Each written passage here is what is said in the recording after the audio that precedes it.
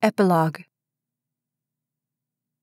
"You know, a party's just not a party without you," AJ said, sliding up behind Eve as she stood on Jeff and Lisa's back porch, listening to the New Year's revelers celebrate inside.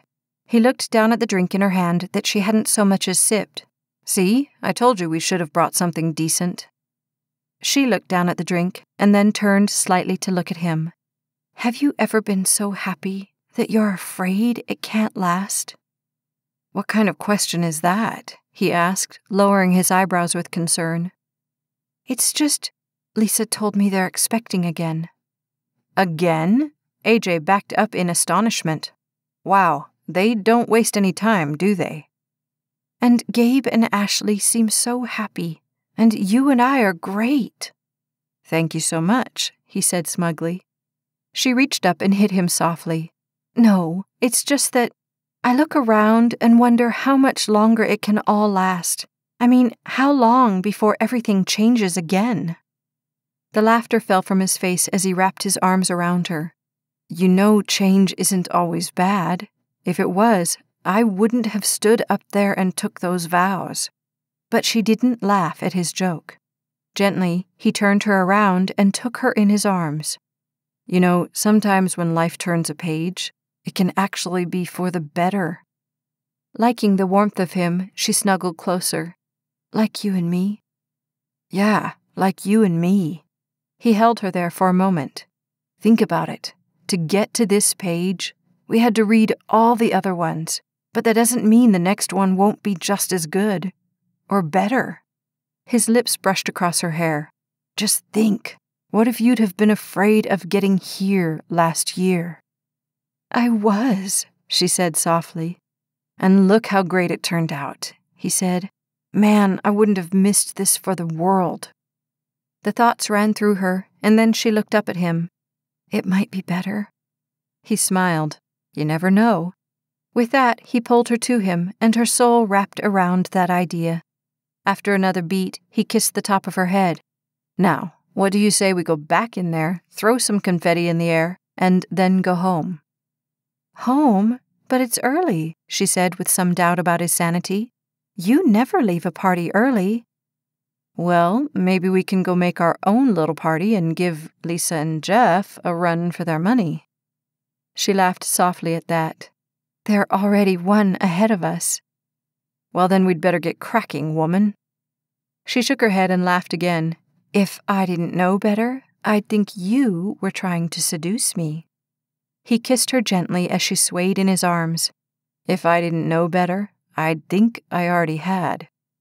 "You've got a point there." Despite the smile, she kissed him back.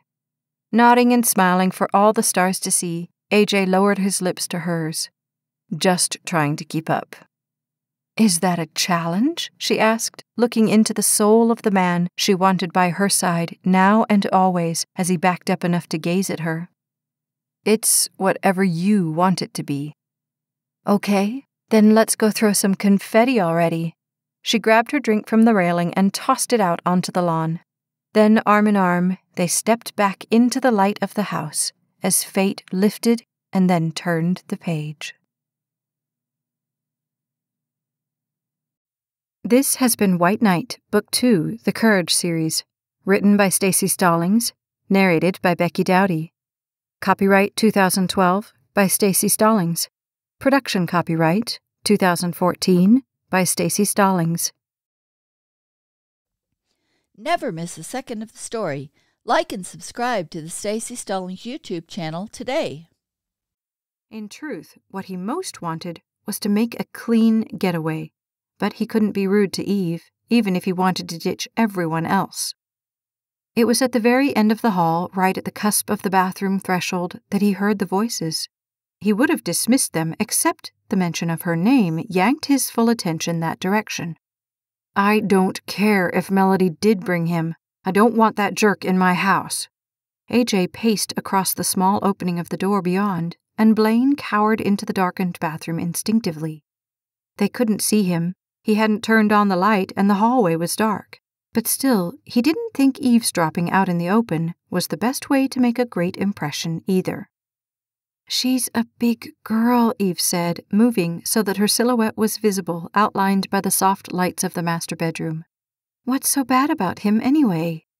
He about killed her once. I'm not going to stand around and watch him do it again.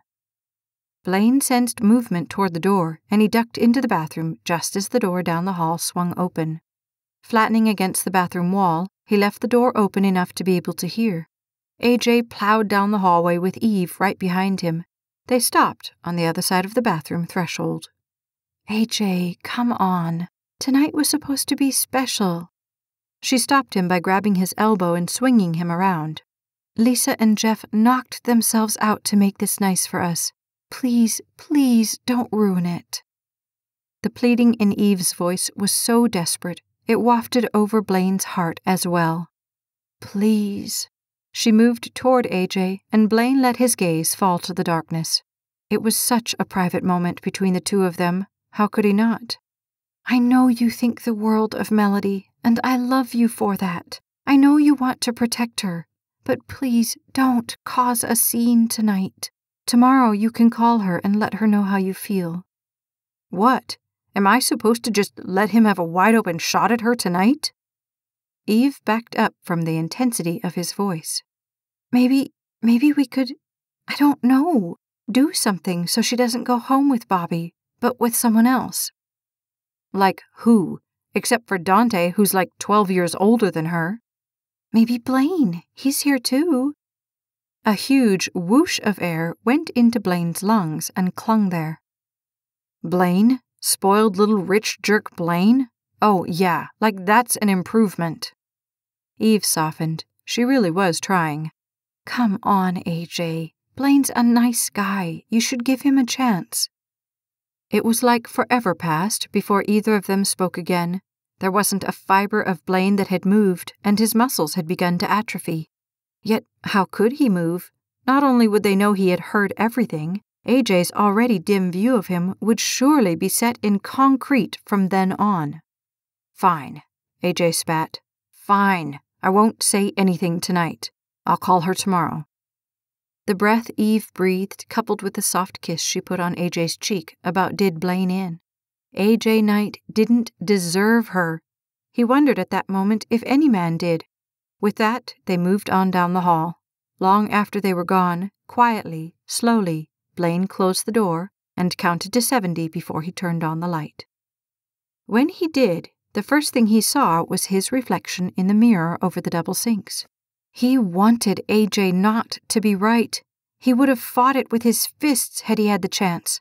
But looking into his own eyes, what did he really see? A guy who was living a flagrant lie and flaunting a life he could only dream of living. With a shake of his head, he dropped his gaze and gave up trying to figure it out. There was no answer. Not a good one anyway. So it was better to forget it and move on. Oh, come on, loosen up a little, Bobby said, holding the glass of Coke mixed generously with whiskey out to Melody. It's not going to kill you. You haven't even had one all night. Melody suspected it would taste as awful as it looked. However, he was standing there holding it, and making a scene wasn't her idea of smart.